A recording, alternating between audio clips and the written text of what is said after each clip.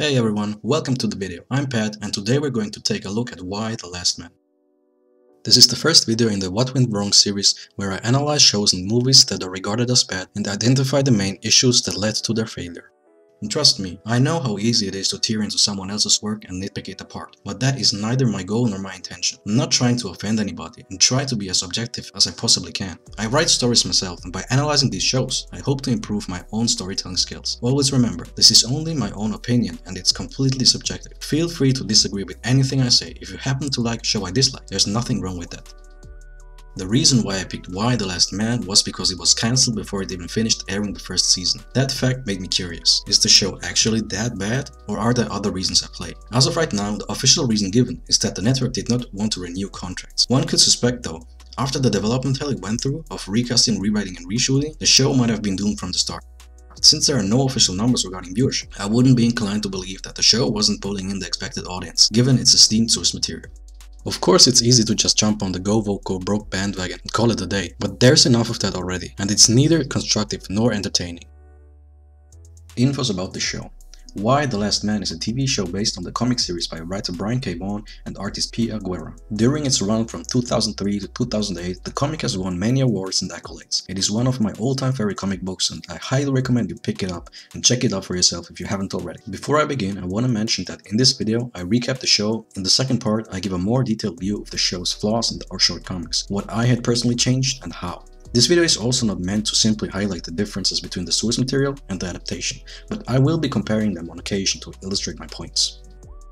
The basic premise and main plots. The world was hit by a plague. Each and every mammal with a Y chromosome dies instantly, except for two individuals, Yorick Brown and his pet monkey Ampersand. The story follows their journey as they take the first steps to uncover the mystery of this plague. They are accompanied on their journey by 355, a secret agent and Yorick's protector, and Dr. Allison Mann, a scientist tasked with finding a cure for the plague. Let's identify the main plot lines. There are three in total: Yorick Brown, 355 and Dr. Mann's journey, the Amazons plot with Hero Brown, Sam, Nora, and Roxanne, and lastly, the governmental power struggle involving Jennifer Brown, the former president's daughter Kimberly, and the actual president Regina Oliver. There are also subplots involving the Culpa Ring and 355's past, which are interesting to say the least, but aren't really fleshed out or detrimental to the plot in the first season. There's also a second open-ended plot involving Jennifer's assistant and Kimberly, but this one to me is neither particularly interesting nor does it lead anywhere. These two plots are original and unresolved, therefore I won't be focusing on them too much. The main plot centers around the journey of Yorick Brown and 355. It starts off with 355, a secret agent working for the Culpa Ring, being reassigned to guard the president one day before the plague hits. When the plague hits, Jennifer Brown, Yorick's mother, becomes president. She orders 355 to find her daughter, Hero, in New York. You answer to the president? Yes, ma'am. Then find my daughter. When searching for Hero, 355 stumbles upon Yorick by chance. She returns to the Pentagon and reunites him with his mother. At the Pentagon, they look up information on a geneticist and find one in Boston, Dr. Allison Mann. Yorick must leave the Pentagon and meet Dr. Mann so he can be examined by her. He isn't safe here. The more people who know about him, the more danger he's in. There's a scientist at Harvard. She's the most qualified for the job. We have to get him to her. With only the president, her assistant, and two pilots knowing of Yorick's existence, the pair and the two pilots venture out to Boston in stolen helicopters. During the flight, 355 gets rid of the pilots who know of Yorick's existence. Yorick and 355 abandon the helicopter they're traveling in and dismantle it to trade its parts on the market. Meanwhile, the government dispatches agents to investigate the crash site. There is tracking software in those birds. Yorick and 355 have several altercations along the way, where on one occasion he is seen. They steal a motorcycle and eventually reach Boston. They search for and find Dr. Mann. Her lab has been burnt down. Dr. Allison Mann? Do you mind? The only lab that has what I need is in San Francisco. Now they must journey across the US to her backup lab in San Francisco. Meanwhile, the government suspects foul play involving the stolen helicopters and sends soldiers to apprehend 355. You seen this woman? They immediately catch up and chase the gang down. Small rant here, honestly, the writers should have focused on the agent's investigation and them steadily closing in to build up tension and suspense. More on that in part 2. Dr. Mann and Yorick betray 355. They're after her, not us. The gang escapes their pursuers while they're holed up in the church. What the fuck? I just betrayed her because you convinced me No, to. I'm convinced is strong. I would say I floated the idea. After a short bout with the agents, 355 beats them soundly and they let them go. Does she get a real look? She takes up the reins in the group again, and they continue their journey to San Francisco. I'm not gonna tell you how to run your fucking lab. So until we get to San Francisco, this is my show. We didn't have I any wasn't idea. talking to you. They promptly have a car accident. The trio is rescued by denizens inhabiting a village called Marisville, who then proceed to incarcerate them. After they're released, the group stays in the village for the time being, so 355 can recuperate from her head injuries. For now, their story concludes here. It continues in the season finale in Marisville, which I recapped separately at the end. My initial impressions. The story is well adapted for the most part. The objectives are clear throughout the story. It's easy to follow along and entertaining to watch. The plot makes sense and the pacing is good. Characters involved have motives and fulfill a purpose. There are a handful of scenes that are obsolete or nonsensical, but overall the story flows well and is enjoyable to watch. For a more in-depth analysis, check part 2.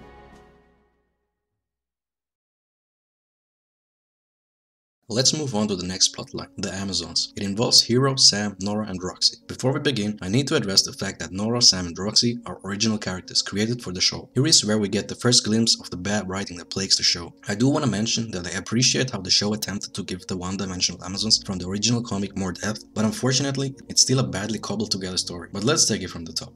Hero, Yorick's sister, after killing her married boyfriend and giving his wife closure regarding his death and their affair, forages for resources with her group of transgender friends. The group leaves Sam and Hero behind, and Sam reasonably asks Hero to journey to DC to talk to her mother, the current president. Please, I just want to find your mom. They make it to somewhere in Pennsylvania, I believe, where they encounter Nora and her injured daughter in a supermarket. Nora used to work for the former president. I have White House credentials. I worked for the president. I need you to step back. After being turned down at the Pentagon gates, she returns to her friends who leave her. Back at home, Nora's daughter injures herself. After that, they drive off in search of food and shelter. They encounter Sam and Hero at a ransacked supermarket. They stay together, and here is where Nora's and Hero's storylines merge. Right off the bat, I gotta say, this wasn't a good idea. Hero's original character purpose is to be the villain. That purpose was split up into two people. That's not a good thing, because now you have two characters occupying the same purpose at the same time. Actually, three. But let me explain. Think of it as when forming a group of three main characters in a story. You commonly have a leader type, a brainy type, and a brawny type. That ensures that the characters have different specialties to set them apart from each other, while also ensuring the opportunity to have different opinions and conflicts within the group. If two characters occupy the same role, one character will always be obsolete. The only way to remedy this is by making their ideologies and views waver as needed, which in turn leads to inconsistent characters. Anyway, back to the plot. Gun-toting Amazons burst into the house they're staying in and threaten the group. Once Nora reveals that Hero has medical knowledge, She's hurt, right? Your friend. She's a doctor. they have an awkward interaction. Choosing to be a man. I didn't choose, I am a man. All the men are dead, sweetie. Hey, fuck you. Okay. Take them to their hideout, a supermarket where their injured friend is suffering. Shortly thereafter, they meet their leader, a deranged woman named Roxy. Through flashbacks we learn that Roxy used to work at the supermarket, had a shitty boss, cancer, and overall shitty life. Know what you want me to tell you? You want to be in charge? Go work somewhere else. She stumbled upon the Amazons, a group of domestic abuse victims, by chance. After a ploy to frighten the victims, she manages to persuade them into joining her. You can't stay here, it's not safe. From here on out it gets kinda weird. The victims join her and start abusing each other. Also weirdly enough, a good portion of the group are children. I'll watch the kids. She turns down people who come to the supermarket without any particular reason, and nobody questions that. Just take her. There's nothing we can do for you here. She does, except Nora, Hero and Sam, although Sam's not really welcome. They're supposed to hate the patriarchy and stuff, but they also kinda don't, until later. They keep talking about how terrible men are. Okay, but everybody likes you. So which is? No, honestly, it's fucking confusing. For the most part they just party. It's a fucking party. Sam feels uncomfortable being there while Hero takes a liking to their deranged cult. She leaves and the Amazons let him. My honest opinion, the Amazons should have killed him, either with Hero watching or forcing her to do it, or literally done anything to kickstart this plot. Killing him would have realistically established their intentions to rid the world of the dreaded patriarchy. Nora feels uncomfortable as well, but stays there for her daughter's sake. Eventually Nora's fed up and burns everything to the ground. She blackmails Roxy with questionable evidence into a sort of partnership. I'm in the inner circle from now on. You run things by me. The only thing that will keep you safe out there is numbers. You don't need the building. You need the people. But to keep them, You're gonna need more than men suck. You need me. I know how to get them to stay. This is an opportunity to take what we deserve. We are warrior women, daughters of the Amazons, and this is our world now! And now, with everything gone, the group is forced to raid other groups, and the group members have no qualms about it. I'm sorry, but I must interject here. Burning down their shelter and supplies was a terrible move. I understand the motivation behind it. Once the supplies are gone, so is the group, and then Nora can show her usefulness or potential or whatever you want to call it by uniting the group. But this is asinine. It doesn't matter how good of a speaker Nora thinks she is. In reality, the group would have fallen apart right then and there. Their differing opinions on how to go about survival would have split them up for sure, especially considering they have children with them. Anyway, moving on. The group stays and raids together. Daughters of the Amazons! Take what's yours! When they go out and raid, they randomly smash up everything of value and importance. At this point, the Amazons have completely fallen off the tracks. I guess they were trying to villainize the Amazons, but it's just unbelievable and ridiculous at this point. Don't touch the fucking corn pops! The show attempted to give the Amazons more depth, but really only managed to tell an oddly disjointed story that needed to fit a preset narrative at the end. During the raid, they find out about the nearby village with electricity, which also supposedly harbors a man. A town with electricity. Why him? He's nearby. This is where the Amazon plot ends before the final climax in Morrisville. First impression, the Amazons were bad villains in the original comic and have remained bad villains in the show. But the Amazons in the comic served a purpose. They were the primary antagonistic force and actively chased Yorick, whereas because of their late introduction in the show, their role in the story had to be taken up by other characters. And that is why their transition into main villains at the end is rushed and random. Their desire to kill man and eradicate the patriarchy isn't really explained or explored. In this plot, the characters and their development are particularly bad. Hero is mostly sidelined because of Nora. Sam provides nothing but to be a love interest throughout the season. As mentioned before, Nora and Hero have far too similar ideologies. Neither of them hates man, and to an extent, both are on board with Roxy's crazy behavior. A quick fix to the plot would have been Hero and Roxy have the same goal, but opposing views on how to achieve them. And lastly, we've come to my least favorite of the plots, the government plot. The plot centers around Jennifer Brown and her endeavor to keep Yorick's existence hidden and trying to stay in power by thwarting the Republicans' attempt to rightfully succeed. But Regina Oliver has a legitimate claim to the presidency. Jesus wasn't vaccinated? Is that real? It would take weeks to get her up to speed. We don't have weeks. But she can't be president. No, she can't. That's when it becomes abundantly clear that the show is hung up on gender identity and politics rather than telling an interesting story. It's truly a shame given the source material, but I'm getting ahead of myself. I knew from watching the show that there wasn't much to the government plot to begin with, but only when I started summarizing it did I realize how little there is besides Democrats and Republicans hissing veiled threats at each other. You rhino. Oh, grow up. While there are key moments early on in the show where the government, more specifically Jennifer Brown, is involved, I will not attribute them to the government plot because they overlap with the main plot. Without further ado, let's dive into it. The plot starts off with a presidential party where unimportant people chatter with each other. Then, on the next day, the plague hits. Despite the calamity of biblical proportions causing the collapse of modern civilization, some people hold on to conspiracy theories while camping outside the Pentagon whilst others storm the White House. Right off the bat, the whole plot feels like random OS events of the recent years. Capitol riots, BLM protests, pandemic conspiracies, and so on were shoehorned into the show for no particular reason, literally. A lot of tear gas. Haven't seen any rioters yet. What do they want? Attention? A time machine? I don't know. I'm very sad to see the IP being dragged down like that. I don't know if the original creators signed off on this or not, but pushing your political views into the show is often a surefire way to alienate a vast audience. Anyway, moving on. Jennifer Brown is the president. She orders Agent 355 to find Hero, but returns with Yorick instead.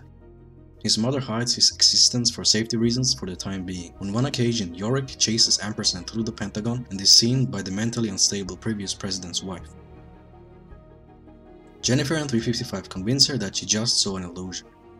There's a man here. It's all clear, ma'am. There's no one here. Jennifer and 355 decide to task a geneticist in Boston to examine Yorick. We need a geneticist. I can get him out of here. 355 and Yorick steal 2 helicopters and leave for Boston. After that, it's revealed that the true successor to the president, Regina Oliver, is injured but still alive in Israel. I'm the president of the United States. A power struggle between Jennifer, the Democrat, and Kimberly and Regina, the Republicans, ensues. This bickering just goes on and on without a resolution. The government dispatches agents to apprehend 355. The agents return having seen Yorick and reported. Did she see you? No, she didn't see me. 6 feet tall with a monkey on his shoulder? You made me think I was crazy. The unstable First Lady commits suicide. Jennifer's inner circle doesn't trust her anymore after she betrayed them. They make Regina Oliver president. Beth, Yorick's girlfriend, appears out of nowhere. They invite her in and tell her detailed security information. They're asking for you in the war room. Can I come with you? Secret Service is at a quarter capacity. Some of these women are brand new. We had to barricade the subway entrance. Did somebody get in? Better not to think about it.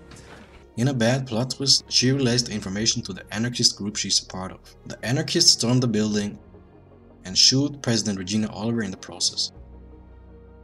Jennifer, Sam, and Beth flee and are abducted by the culprit ring. Kimberly and the pregnant assistant flee. Here's the issue. If you remove the government plot after 355 and Yorick leave the Pentagon, how would that impact the overall story? I'll tell you how. There'd be one less encounter for them, but aside from that, absolutely nothing changes. The government plot has no bearing on anything. Not one character involved in this plotline pursues a meaningful goal. The comics barely spend any time with the government, except for one short-lived raid by wives of representatives who wish to take over the seats of their deceased husbands in the Senate. And although the government is barely involved in the original story, it's more impactful on the story because there's a mysterious traitor within the government who seeks the Israeli army on Yorick in the hopes of capturing him. This adds another threat to Yorick, and is also his next big enemy in the comics. Arguably, an altered version of that event exists with the agents being dispatched to apprehend 355, but the main purpose of that is to reveal that Yorick is alive and expose Jennifer Brown's treachery. The government serves no purpose in the show, literally. Most communities that are shown in the show are self-sufficient and independent from the government. Yorick is sad when he's told about the murder of the president, who wasn't his mother at that time, which he doesn't know, but that's all that happens after the government falls. Granted, the fall of the government could have played a major role in the cancelled second season, but that'd be undeserved because they failed to establish why the government is important in the first place. For me personally, deviating from the comics to emphasize political bickering was the wrong choice and the worst direction to take the series in. Some people might enjoy it, but I'm definitely not among them. Since the open-ended subplots stemming from the government plotline are original, Beth, Sam, and Jennifer's abduction and the assistant's pregnancy, I can't judge them justly, and therefore I won't. They could be great or they could be utter trash. I won't go into detail in this video, but one way to make the fall of the government more meaningful if they had actively supported Yorick and 355 on their journey to Boston by providing safe passage through military camps and supplying them. That way, being cut off from Jennifer Brown would have been an actual detriment to the success of their mission. And by moving the fall of the government further up in the story, specifically after reaching Boston and finding Dr. Mann, it could have given Dr. Mann and 355 a dilemma and the chance to argue about how to proceed, return to the Pentagon and save the president, or to continue on to San Francisco. This would have presented a more organic conflict within the group. Dr. Mann and Yorick could have still run off together, been pursued and saved by 355 without the government having to dispatch agents to track them down, but instead leak info on Yorick, which could have started an interesting manhunt subplot to raise the stakes and create tension. Let's recap. The government plot has too much pointless bickering. Also, at no point in the story has anything happening in the government any influence on the main story.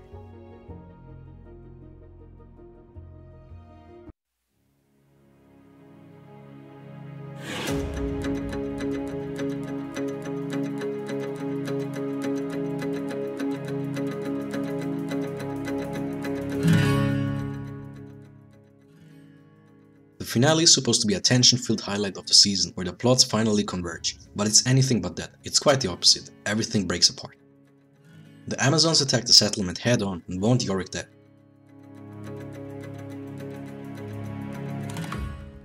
Yorick runs away, Hero unknowingly chases after him. She catches up to him and spares his life, of course, since she has literally no reason to kill him.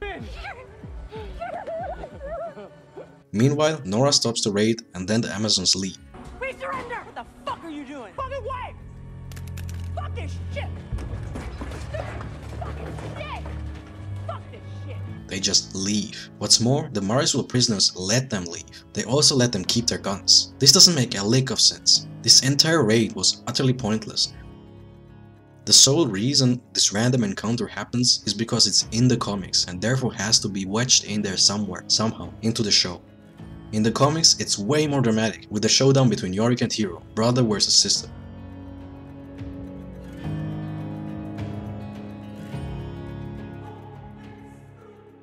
And in the show, it just gets cut short and ends. Terrible, what an utter disappointment. Also, Nora kills Roxy. Seems legit.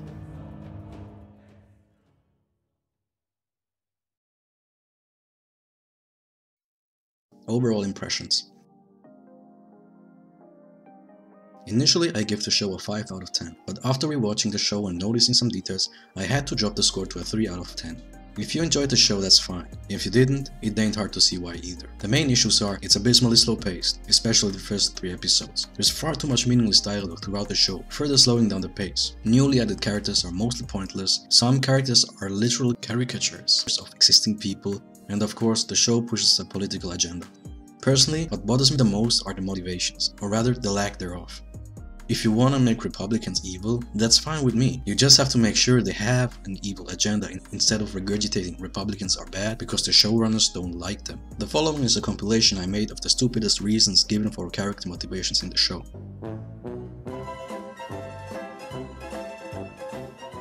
That I have no regard for anyone's life but my own. That I'm selfish and self-destructive and cruel.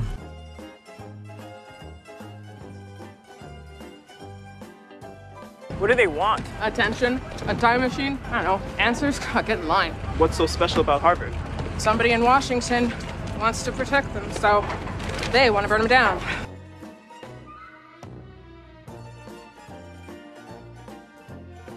You want real change? There is no government without these people! In my rewrite video, I go more in depth about the show's flaws regarding story structure, character arcs, world building and so on, and how one can improve on them. If that's something that interests you, make sure to check out part 2 of this video. If you like this video, leave a like. If you want to see more, subscribe to the channel. Thanks for watching, until next time and have a nice day.